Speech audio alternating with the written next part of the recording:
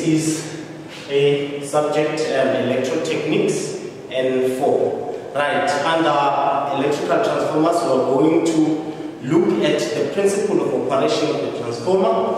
We'll look at the transformer ratios. We'll look at the development of the equivalent circuit. We'll also look at the approximate equivalent circuit and the calculations that are involved in that.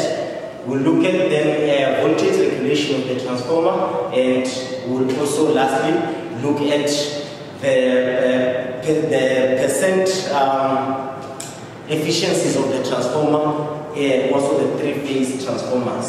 Right, as I said, we'll start with the principle of operation of the transformer. So basically, what is an electrical transformer, right?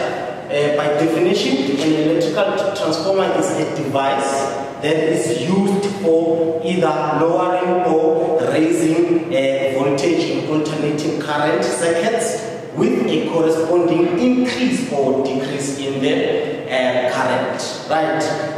Essentially, the transformer is made up of two windings, the primary and secondary windings, right? And these are then electrically, the primary and the secondary windings are isolated from each other, but they are basically magnetically coupled to the core, right?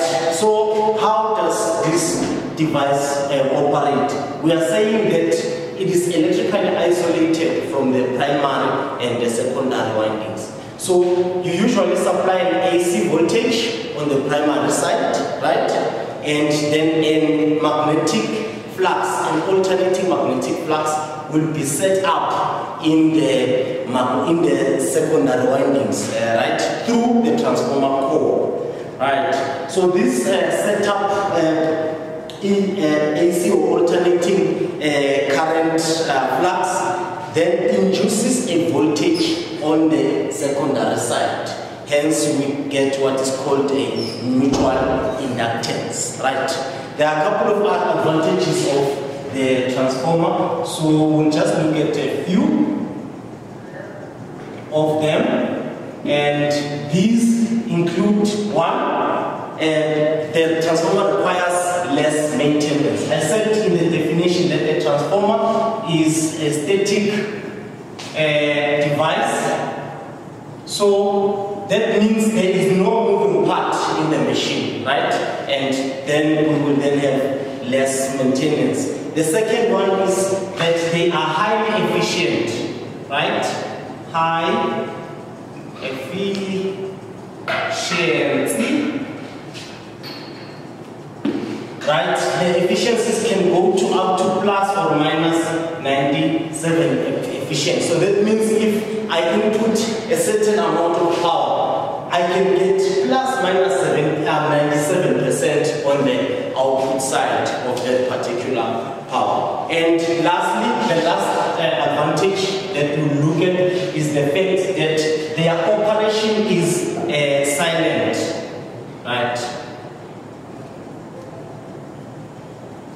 The operation is basically silent.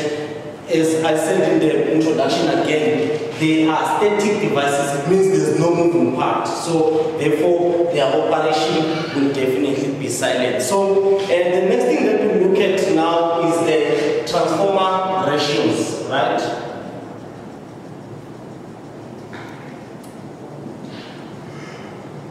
And also we look at the ratings of our transformer. What are we talking about when we talk about the transformer ratios? We are talking about the voltage per turn ratio, right?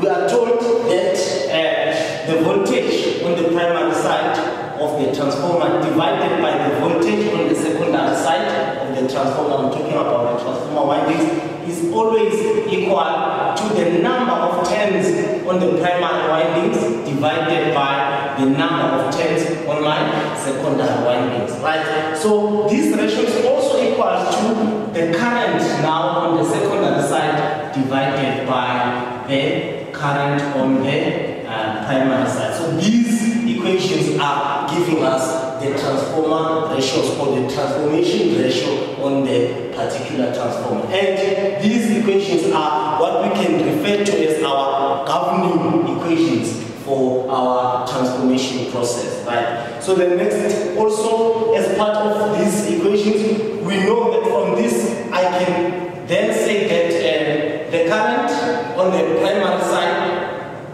multiplied by the voltage of the primary will always be equal to the current on the secondary side multiplied by the voltage of that particular secondary side, like that. And this is our transformer equations. All of the calculations that we'll be looking at will be mostly based on that. And also, if we are just looking at the power or the true power, we know that the input power Pin will then be equal to the product of the input voltage or the supply voltage multiplied by the supply current. All of this multiplied by the power factor cos theta of your transformer, right? And this implies that the output power P out is then equal to the voltage on the secondary side multiplied by the current on the secondary side, I2 multiplied by the cos theta or the power factor of